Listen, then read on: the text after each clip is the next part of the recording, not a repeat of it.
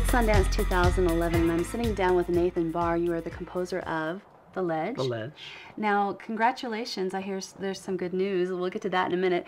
How did the premiere go? This is your first time at Sundance. It is my first time at Sundance, and the premiere was on Friday, and it was really wonderful.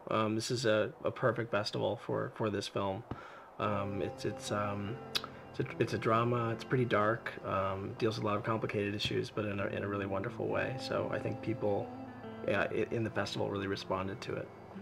Now, what is the good news since it has premiered?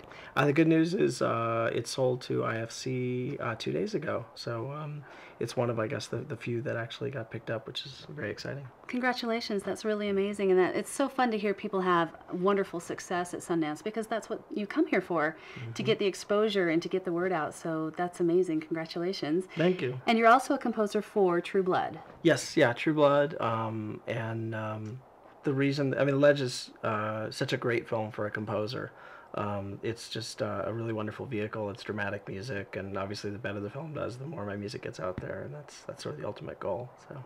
Now, what are your plans for Sundance with, you know, this celebratory vibe you've got going? You're just arriving today. You've got a couple more days. Do you plan to get out and party, or are you going to just network? What do you want to do? I think a little bit of both. I'll definitely get out and party. I hear there are parties like around the clock, nonstop. There are. So yeah, I'll be doing that, and just soaking up the beauty around me. It's just such a beautiful, beautiful town. Now, have you been to Utah before? I have never been to Utah before. It's my first time ever. Welcome. So, thank you very much. So you've probably seen the airport in Park City at this point. Yeah, that would be about it. Okay, Yeah, trust me, there's a lot more.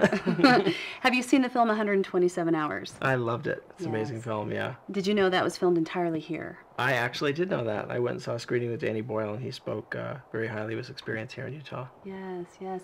Now, if you were given the chance, you can compose anywhere, but if you were given the chance to do something like a project like 127 Hours in Utah, would you come and do that? Oh, absolutely. Yeah, I think as a composer, you look for inspiration around you, and it's just so beautiful here, so it'd be an ideal place to come and write music. Now, what's next for you with this phenomenal, the phenomenal good news you have about The Ledge? What do you plan to do when you head home to LA? Just celebrate a bit more with the director, Matthew Chapman, and I've got a couple other projects that are coming right up in season 4 of True Blood, so that'll keep me busy.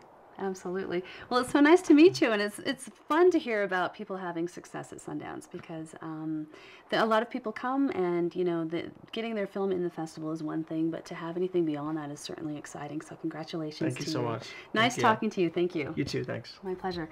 All right, I'm Brenda Upright with Film Utah Magazine. Thanks for watching.